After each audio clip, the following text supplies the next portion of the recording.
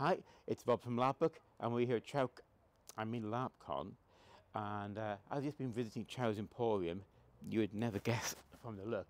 Actually, the look is important because one thing I'll say about Chows gear is that it really is distinctive. She has been developing a style very much of her own.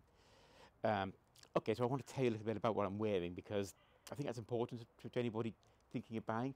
First of all, she's made sure that I'm wearing several layers here. I'm actually, believe it or not, wearing about 3 layers of clothing, and I've just come from the Larp hall, which is really warm, and I've just stepped outside where it's a bit nippy, and I'm not really feeling overly warm in there or overly cold out there. So the layering is doing a job. It's balancing things out.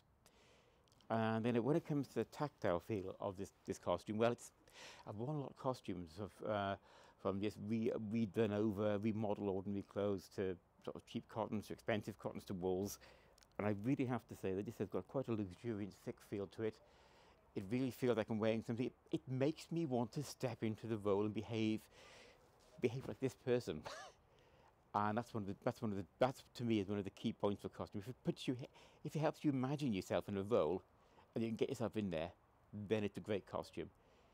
So if you can ask me if you should look at Chow's costuming and you should consider buying it or not, I would unreservedly say absolutely yes.